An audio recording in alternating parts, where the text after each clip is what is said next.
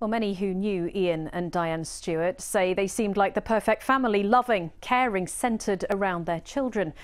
But when Ian Stewart was jailed for Helen Bailey's murder, suspicion over Diane's death began to mount. Kate Bradbrook has been speaking to neighbours about their memories of that June day in 2010. Just seemed like a perfect, just a perfect happy family unit.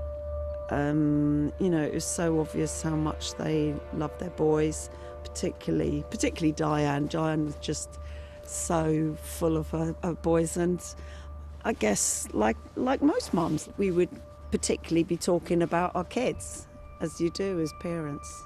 And they had 2 boys, we had 2 boys.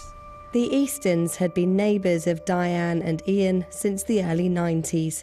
They'd had dinners together, been to each other's houses and looked after each other's pets. She's just really caring, loving and very friendly, very outgoing, not over the top, just always smiling, always bubbly, very kind. We were joking about having firework parties or whatever, and then I thought, oh yeah, we'll do it. And it went year after year. And we would have Diane and Ian and the boys to that, and other neighbours. On the day Diane died, Vanessa had come home from work to find an ambulance outside the Stewart's house. Just unbelievable. The policewoman said that Diane had died suddenly. Another neighbour, Victor Nixon, remembers the day vividly. He helped direct paramedics after the air ambulance landed in a field close to his house. We just, no questions, we just shouted and told them which way to come, and they came through, and I obviously followed them, and as I came with them, and I could see that Diane was lying on her back and they were doing CPR, and my heart stopped, you know, sort of metaphorically, and realised that there was something serious. And at the same moment I felt I was intruding. I was about to move away. I saw them do a thumbs down and shaking their heads in answer to questions of the arriving paramedics. One was put his arms around Ian, who was showing signs of stress and concern. How unexpected was this? Oh, it was terribly unexpected. She was such a...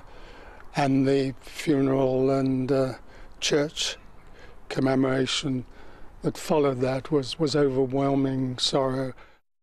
At the time, Diane's death was thought to be related to epilepsy.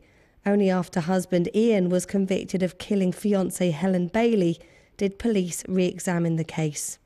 She was well. I mean, I knew about the epilepsy, fine, it was well controlled. I'd never known her to have had a fit. I remember thinking at the time, oh, that's really, thank goodness there's no blood. You know, because I thought, well, she's lying on the concrete on the patio. There's nothing, she looks perfect. We certainly had our suspicions after Helen's death. Then we all immediately started to review our own memories of the day with Diane, and we started to think, my God, you know, that could have been, was that a real death? You know, was that a genuine sudden death? When Ian Stewart went on trial for killing Diane, it brought it all back for those who were close to Helen Bailey. Stewart was jailed for drugging and suffocating his wealthy fiancée at the home they shared in Royston in 2016, 6 years after his wife's death here in Bassingbourn. Margaret Holson was one of Helen and Ian's neighbours in Royston.